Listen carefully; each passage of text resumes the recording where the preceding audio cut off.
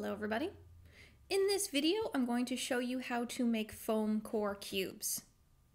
We're going to be doing a lot of work drawing perspective in this class, and the absolute best way to learn perspective is to actually see it for yourself. So to do that, I'm going to have you build yourself a series of cubes made out of foam core so you can stack them in front of you and draw the perspective that you are seeing. Now, foam core is a really great tool for artists to use when trying to help build complicated compositions.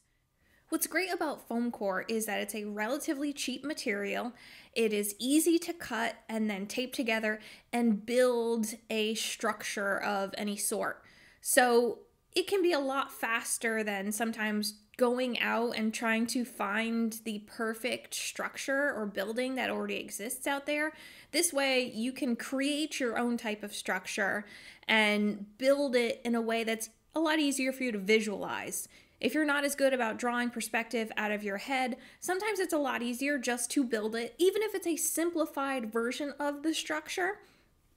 And then you can light it so you can see exactly what the lighting and the shadows would look like and the reflective light. And then all you need to do is take out your camera and move your camera around the scene to find the best angle for whatever your picture is. So it can be a really great tool for helping you visualize whatever your illustration is going to be. For now, in this class though, we are just going to be building cubes.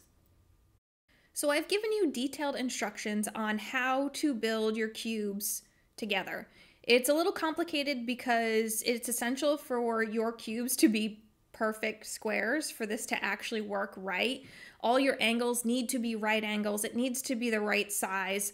Otherwise, if your cube is all wonky and messed up and has jagged edges, it's going to be so hard for you to draw perspective. So like everything else I like to talk about, try to make this as easy for you as possible in the long run by making sure you really follow the directions. The first thing you should do is to map out the pieces you are going to be cutting on your foam core. You have a limited amount of space on your foam core, so I really recommend drawing everything out first before you start cutting.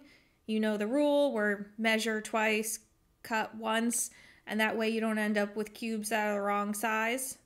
Trust me, I make mistakes all the time, and I often make mistakes when measuring, so I always make sure I go back and remeasure everything to make sure it is correct before I cut it.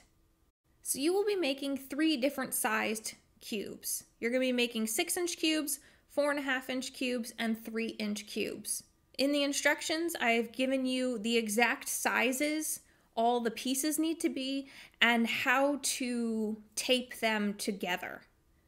For the 6-inch cube, you need 2 pieces that are 6 by 6 and 4 pieces that are 5 5/8 by 5 13/16. Remember, accuracy is everything. If your sizes aren't correct, your cube won't turn out the correct size. For the 4.5-inch cube, you're going to have 2 pieces that are 4.5 by 4.5 and 4 pieces that are 4 1/8 by 4 5/16. And for the 3-inch cubes, you need 2 pieces that are 3 by 3 and 4 that are 2 5/8 and 2 13/16. Once you have all drawn them out on your board and you have made sure they all fit and you have made sure that they are all the correct size, you are ready to cut out. But first, I want to make sure you use a new X-Acto blade. And I wanted to show you that I did this because it's essential to getting clean cuts. If you use an old blade, and it doesn't even matter, if you only used it a couple times, I would still take out a fresh, brand new blade when you do this. Because if your blade is old in any way, you'll end up with jagged edges, and your cubes will look terrible, and it'll make it really hard for you to draw perspective. After I've cut them all out, I then start assembling.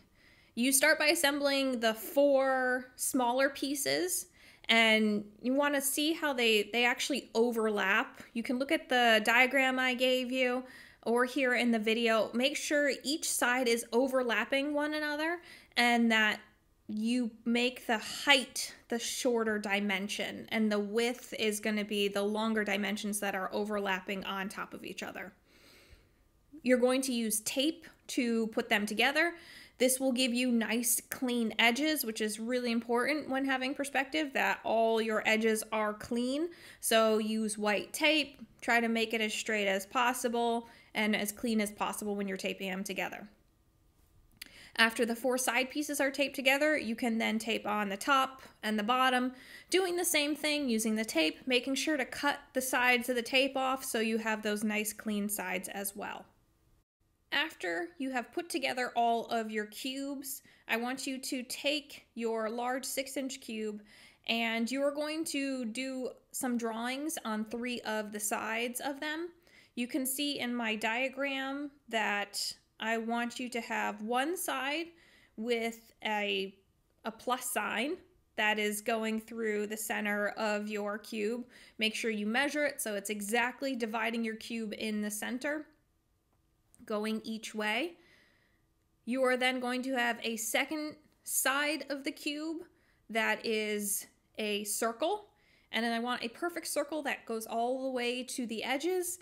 The best way to do this is to use a compass, or if you're like me and you cannot find your compass, you can find another object around your house or your dorm that fits the perfect size of your cube. I happen to find a bowl.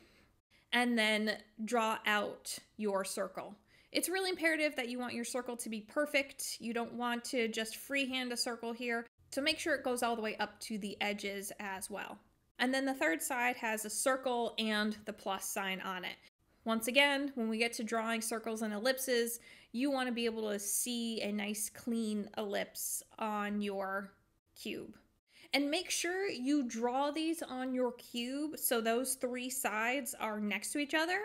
You can only ever see 3 sides of a cube at once. So from one view, you should be able to see 3 blank sides of your cube. And if you rotate it from the other view, you should be able to see your circles and plus signs on it. So make sure you plan that out where you're going to be drawing them on your cubes. And that's it. You'll notice in later videos that I end up coloring the edges of my cubes to make it easier when I talk to you guys about perspective. You may want to do that, but I would at least wait to see, how the perspective goes, if you will need the colored edges or not. And remember, accuracy is everything. Make sure they are clean, make sure they have straight lines. I want to see right angles. You have a second piece of foam core in case you need to do this again. Trust me, it will make it easier for you in the long run.